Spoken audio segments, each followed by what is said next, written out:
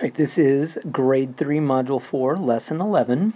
And in this lesson, the objective is to demonstrate possible whole number side lengths of rectangles with areas of 24, 36, 48, or 72 square units using the associative property.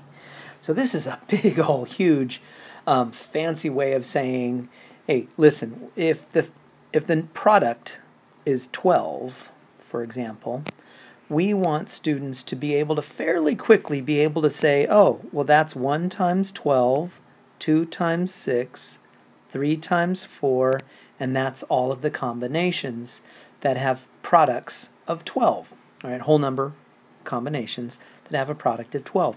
And we're going to do that with larger products. And while we're doing it, we're not just going to blindly memorize. We're actually going to work in the associative property and the commutative property, by the way, so that students are also going to be learning a couple of really important mathematical concepts. So suppose we have this 3 by 12 rectangle. Now the first thing we're going to want to do is we know that 3 times 12 has an answer, all right? But what we could do is we could say, well, what about 3 times 2 times 6? Does that have the same answer? Does this line have the same answer as this line?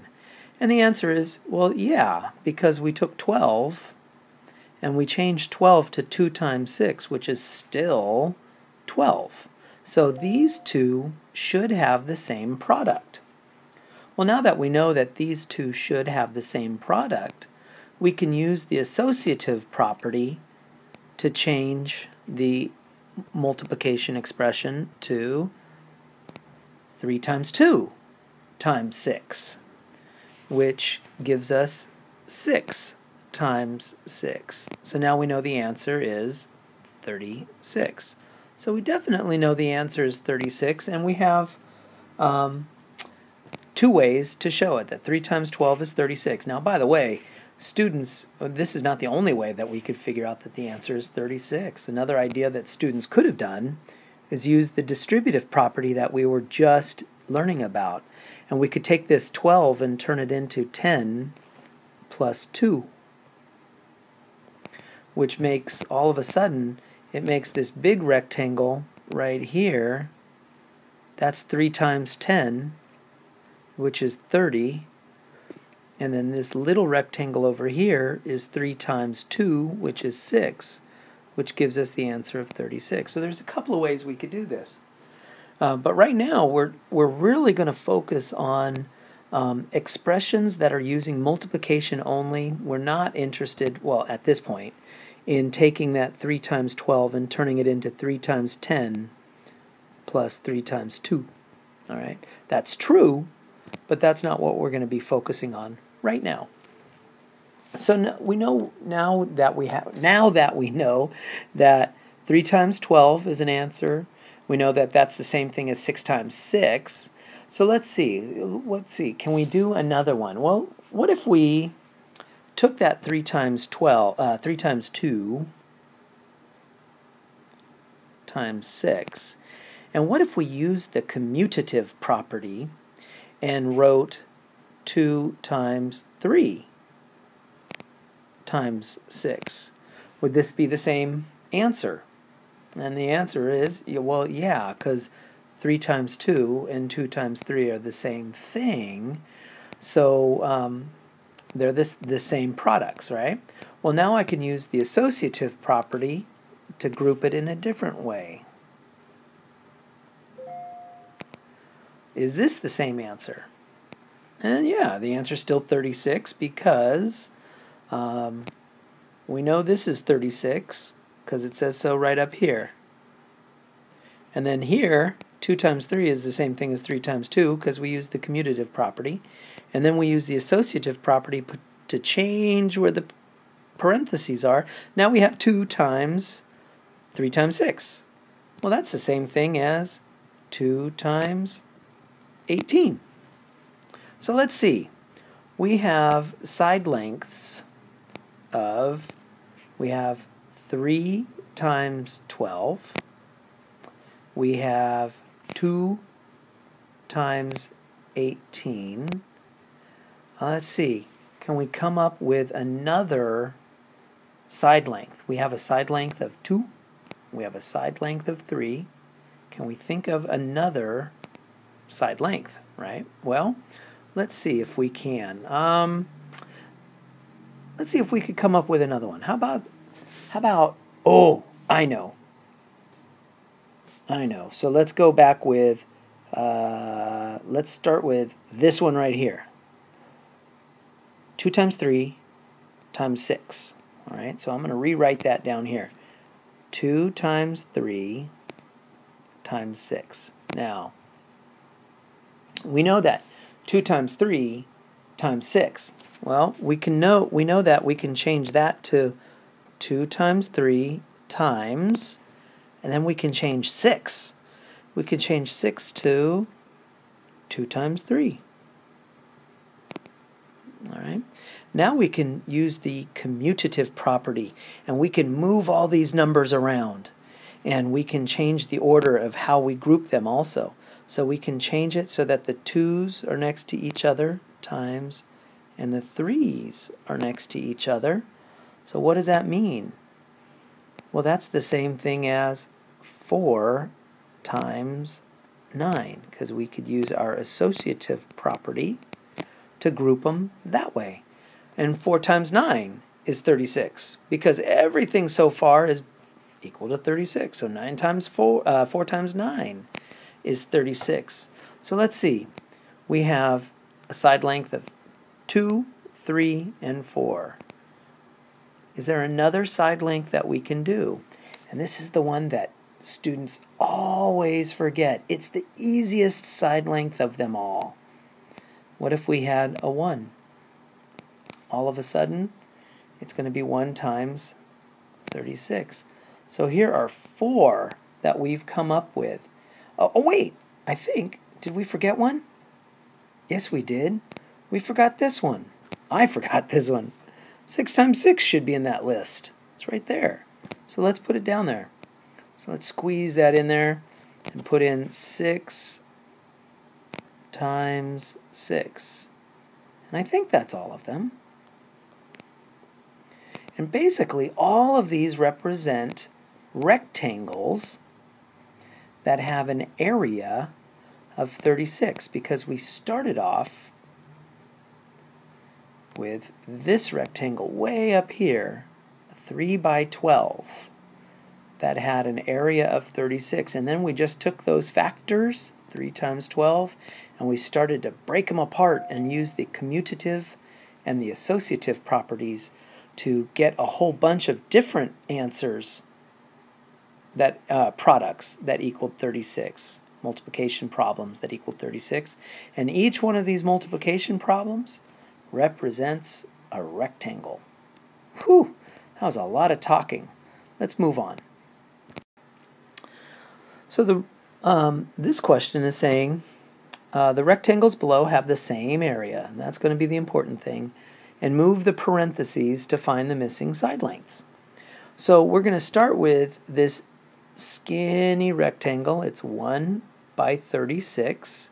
So we know that the area is 1 times 36, which is 36 square centimeters. Now, when we move down to this problem, question A, we now have 4 by 9. So 4 times 9 is our area. I'm going to zoom in. There we go. So we now have 4 times 9, and 4 times 9 is 36. And let's move that over. Let's go over here. Ooh, look at this one. So this is saying, okay, now remember, they all have the same area. We know that the area, because they told us, the area is 36. All right, so we know that the answer is going to be 36. And we know that the height is 2, but we don't know what this width is, this side length. We don't know what that side length is. So we're starting off with a previous thing that we knew, which is 4 times 9. And look what they did. They took the 4 and they changed it to 2 times 2. And now, if we use the associative property, I now get this. So this 2 here is this 2 here, and it goes right here, 2. And then this blank space right here is 2 times 9, and 2 times 9 is 18. So we know that this missing value, the side length, is 18. Whew. All right, let's move over to question C. Oh my goodness, C. So once again, we know that the answer down here has to be 36 square centimeters. And we know that we've started off with 4 by 9. And, oh my goodness, I'm going to go with using the associative property. And they told us, look at this, they told us that the 4 stays the same, but the 9 got changed to 3 times 3. And now we're going to use the associative property to regroup them to this. 4 times 3 times 3. And that gives us 12 times 3. So what does that mean? That means this side length is 12, and this side length is 3. So the idea being, for teachers, if you're wondering, why are we putting our kids through this? The idea is we want to develop mathematical fluency. We want students to be able to break these numbers apart and put them back together again at will to suit their purposes. So in this case, this area model is kind of the context. But really, without the context, we could say, well, we want students to be able to say, take the 4, change it to 2 times 2. Take the 9, change it to 3 times 3. And now we can use the commutative property and the associative property to change this to 2 times 3 times 2 times 3 and get 6 times 6, so that students understand that 4 times 9 and 6 times 6 give us the same product. All right, that's just kind of an example of why we're asking our students to go through learning all this. And let's continue one last one for this slide. So we have what looks to be a perfect square, and I think I kind of gave it away earlier just now, which is, okay, so we've got 12 times 3, and they took the 12 and they rewrote it, and they decomposed it to 6 times 2. And now we'll use the associative property to regroup our factors.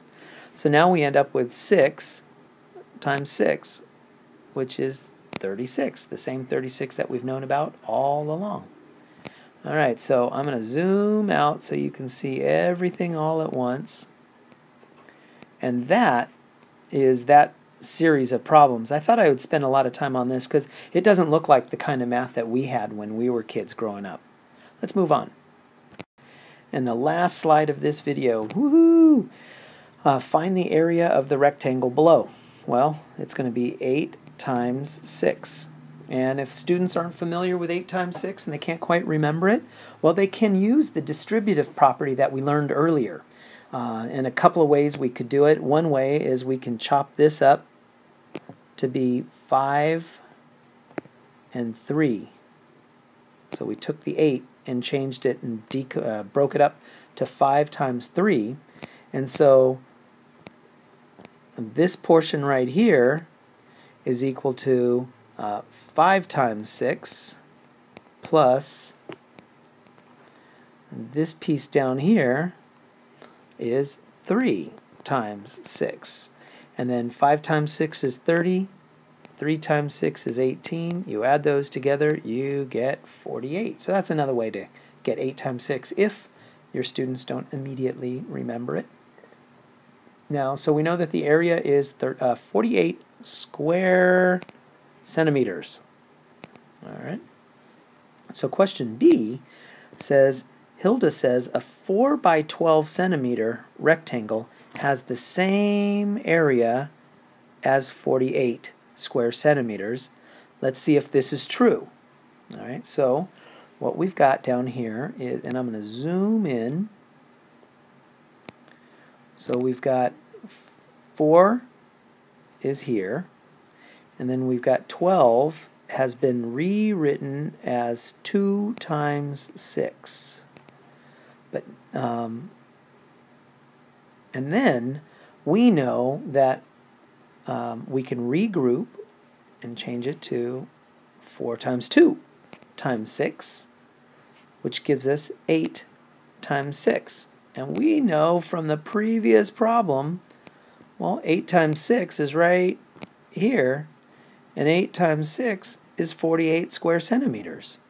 And so we can zoom in, and sure enough, it turns out Hilda is correct. 4 times 12 is equal to 48. And we learned that by taking the 12 and decomposing it to 2 times 6, and then using the associative property to get 8 times 6. Now, a lot of third graders are going to know another way to get 4 times 12, probably in their mind an easier way. They might say, well, listen, 4 times 12 is the same thing as 4 times 10 plus 4 times 2, because 10 plus 2 is 12, and 4 times 10 is 40, 4 times 2 is 8. You add those together, you get 48. Now, if students come up with this and say, hey, this is easier, hey, more power to them. Don't argue with the students. That's a really powerful number sense kind of a thing, and we're happy that they did that. The purpose of this lesson is just to show yet another way to go about relating multiplication factors and their products. I think this is the longest video I've ever made. That was Grade 3 Module 4, Lesson 11.